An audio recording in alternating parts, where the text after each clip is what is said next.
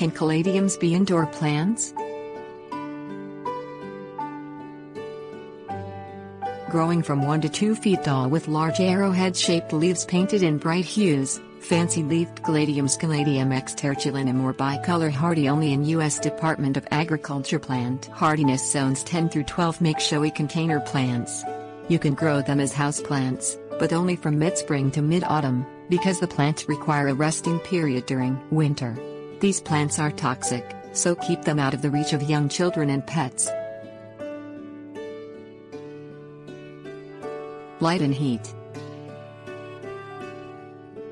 Caladium leaves burn if subjected to too much direct sunlight, so position them where they receive bright indirect light or sunlight for only part of the day. They prefer normal household temperatures between 65 and 75 degrees Fahrenheit. Water and humidity. After your caladium's tubers sprout in spring, it's important to keep the plant's soil moist at all times to prevent their relapsing into dormancy again. Moist doesn't mean soggy, however too much water may cause the tubers to rot. Provide the plants as much humidity as possible by placing them in a bathroom or near a sink, grouping them with other plants, misting them once a day with rainwater or distilled water and/or setting their pots atop humidity trays. Do not attempt to clean their leaves with a cloth, because those leaves are thin and easily damaged. Soil and fertilizer.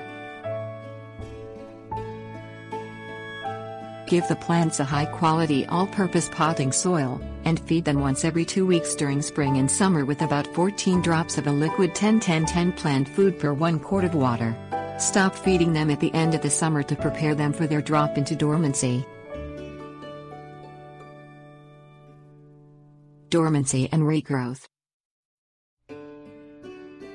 The leaves on the caladiums will begin to shrivel at some point in autumn, probably in October. At that point, you can stop watering the plants and allow them to die back to their tubers. Place the pots in a cool, dark closet or basement where the temperature remains between 60 and 65 degrees Fahrenheit during late autumn and winter.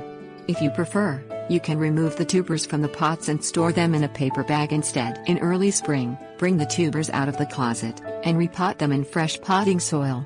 Give each one a pot about 5 inches in diameter and 6 inches deep that has drainage holes in the bottom. Bury each tuber under 1 inch of soil and water that soil well. The tubers may be slow to sprout.